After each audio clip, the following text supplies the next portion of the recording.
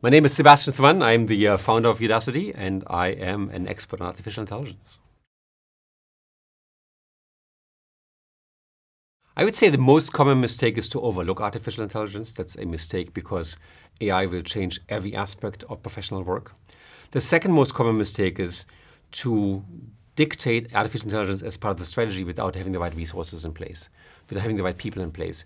And it's not against your existing people. It's more existing mid-level managers not knowing what AI is and how to use it will likely be scared because they hear Sebastian say it's going to change your job. Your technical people might not be understanding what's possible, what's not possible, and they might reject it.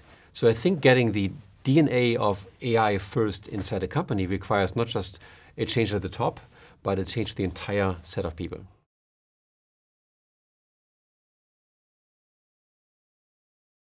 I was in charge of Project Google Brain at Google, which has become a transformative program for all of Google.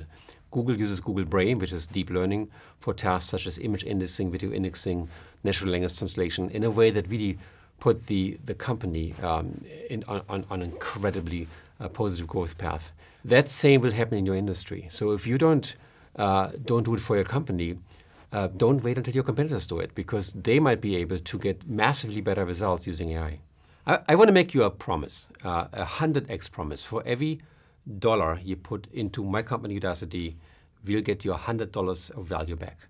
And if you're disappointed, then send me email at thrun@udacity.com and we will reimburse you. And here's how it works. Getting another degree in machine learning as a manager or as a technical person might cost you $1,000, $2,000, $3,000, depending how fast you are. Hiring a machine learning expert, either on the manager's side or as an engineer, is almost impossible. It's incredibly hard even for us here. And the sign-up bonuses we pay are often $100,000 or more. So just from that perspective, I think if you can train yourself, if you can train your people, I hope that the payback will be 100x. And if not, you have my guarantee for your money back.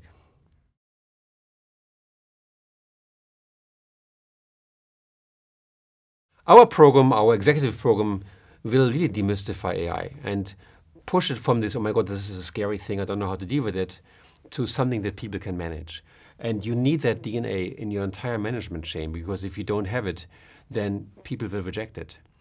This program is basically just a get to know AI, like have it be your friend, understand how it works so you can leverage it and you can become a superhuman.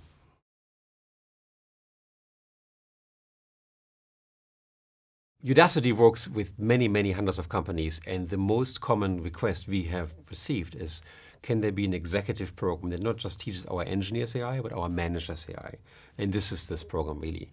I firmly believe that education is key to every innovation. There's a saying, if you catch a man or woman a fish, he or she has food for the night. But if you teach them how to fish, they have food for the rest of their lives. That's true for every new technology. So if you heard about AI, and you want to unleash its powers, you have to somehow get on top of this. And this is what this program is all about, to give you the skill set, the knowledge, and the confidence to use this new technology. Why now? Well, what are you waiting for? This is the hottest thing on the planet by now.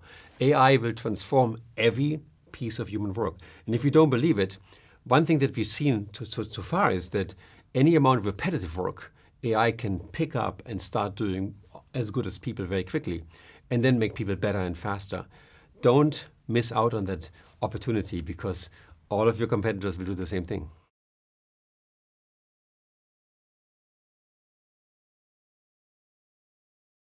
You'll find AI being leveraged massively, not just in technology companies like Amazon and Netflix, who have AI at the core of their existence, but also in telecoms like AT&T, or in oil companies like BP, which claims that it has increased its profits by multiple billions by using data science and AI. The numbers are actually quite interesting, because what you find today is by being smart about your data, you can detect efficiencies, you can improve your workforce, you can improve the customer experience, no matter who your customers are. And companies who are at the forefront of using it will have an edge ahead of everybody else.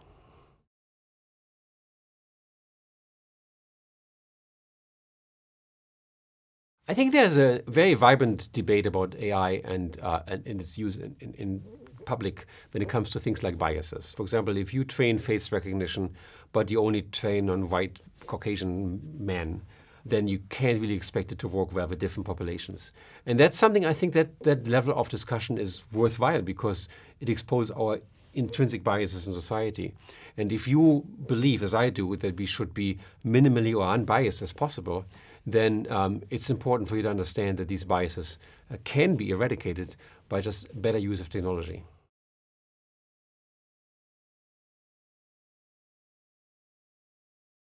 The way I look at artificial intelligence, it's a tool. It's a tool like a shovel. A shovel you can use to dig for gold, but you have to choose where to use it. So you can use this tool to find patterns in your business data, your operations data, your customer data, and start improving understanding those fields and transforming them. But it's up to you to use the tool in a meaningful way.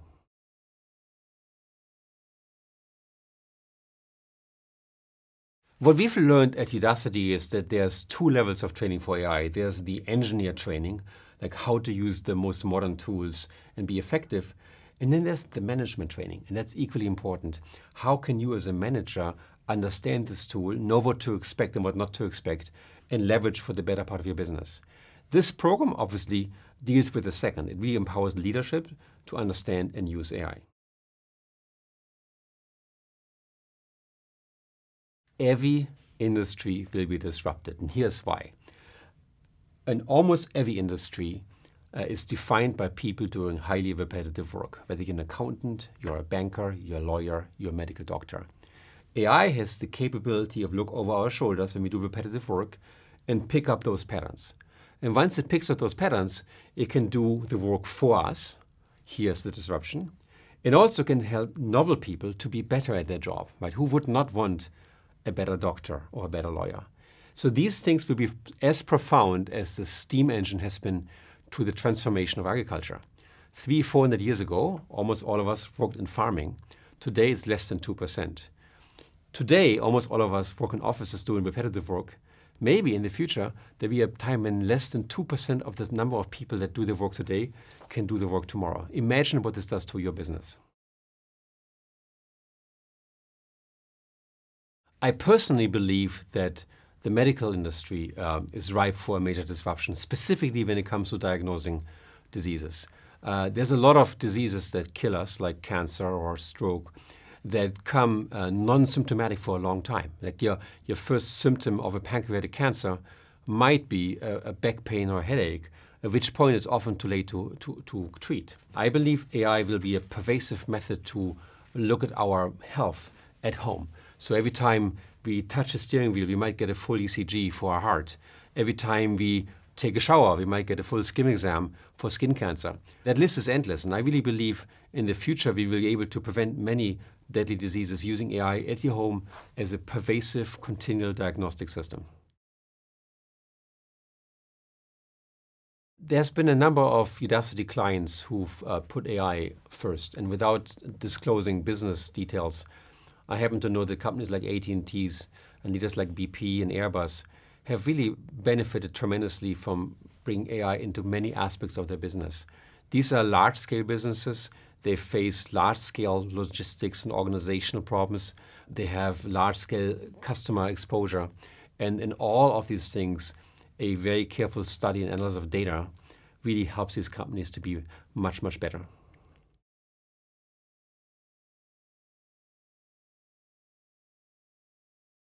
I would say the very first step towards this transformation is a CEO focus on artificial intelligence, because the culture of a company, in my opinion, is set by the CEO and the C-suite of people.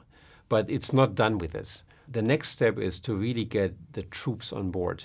With any new technology, there's usually a fear and a rejection of new technology because it might end up costing you your job.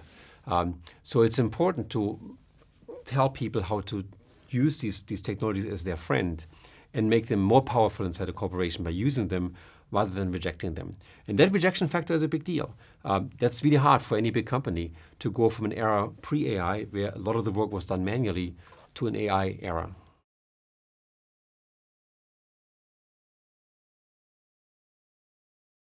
Often business leaders forget to take their people along. It's very easy to dictate we're going to go in this direction, but not giving your troops the tool set, the toolkit to go there. Specifically the education, the knowledge, the mastery of the technical tools, and so on. AI is a transformation for any business that has to touch every single person. It can't just touch one level of people. It can't just be the engineers or the managers. It has to be everybody.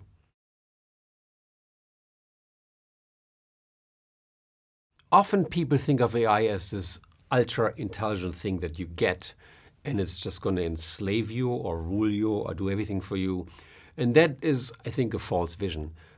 AI is much more technical. AI is machine learning, is basically a technology to find certain patterns, but to make it useful requires a lot of detailed work in the field to get the data into the right format, to use the right tools and interpret the outputs. That's where I think people make mistakes.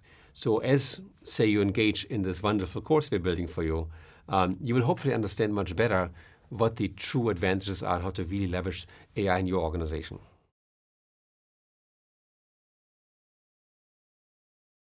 First of all, you have to have an open mind about new things. I think standing still is just not an option for any company anymore. I'd say teach yourself, train yourself, and get a realistic expectation. Don't just go for the hype. And then make it part of your strategy. Really make it part of your strategy to transform your business using AI. And let your people that work with you be trained and have them be on the table when it comes to transformation. Any transformation is a sequence of many steps. It doesn't happen overnight. But if you want to climb that mountain, you might as well start climbing today.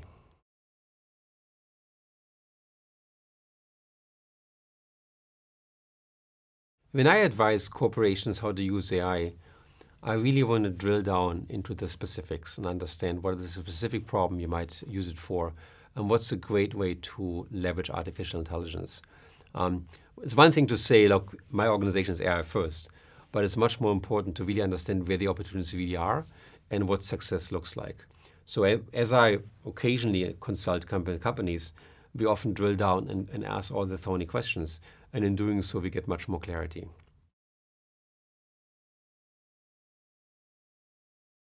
My advice to all business leaders is, this is going to be a much more massive transformation than you can possibly imagine. In fact, it's going to be more massive than any other transformation you've seen in the past, be it cloud, be it mobile.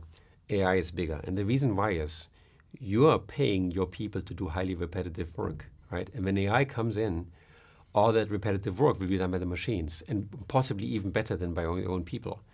Be ready for this because it will change your business. We've seen AI move from its infancy to a massively new technology in the last 3 to 4 years. And quite frankly, the only thing that changed is the size of the machines and data sets. As we go forward, AI, of course, has the capability to learn faster than people can learn. If you use an AI to watch 10,000 people do their work, the AI will pick up the best practices from those 10,000 people faster than any person can do it. And that means for me, in 20 years from now, AI will be doing most of our work today. Most of our work today is remedial, it's repetitive, whether you're a doctor or a lawyer. In 20 years from now, they'll all be done by AI.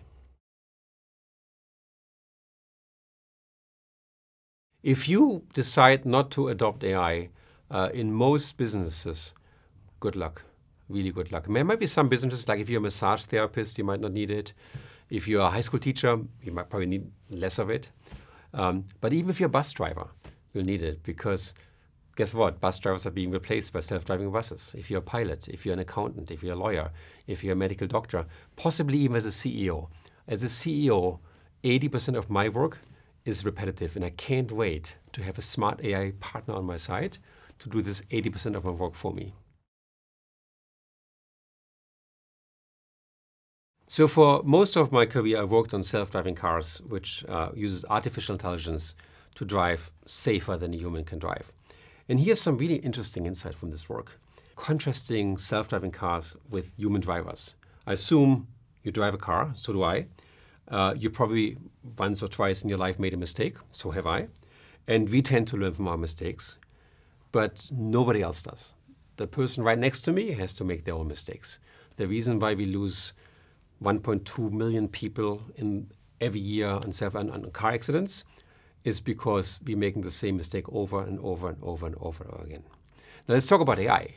If you power a car with AI, and that car, God forbid, makes a mistake, then the car will learn from it, and so will all the other cars, including all the future unborn cars will never make that same mistake again. Just imagine that we could do this with people, that if you make a mistake, say you text, okay, and you cause an accident, no one would ever text again because everybody learned from this mistake. What's the lesson here? The lesson here is AI will evolve faster than people will evolve. So imagine you want to use AI for accounting. And in the beginning, it's very clumsy. It makes lots of mistakes. So does your junior accountant, say. But your junior accountant will learn, but your next junior accountant has to do the same stuff over again. Whereas your AI will learn and will never make the same mistake again, no matter how often you use it. And that is the true power of artificial intelligence.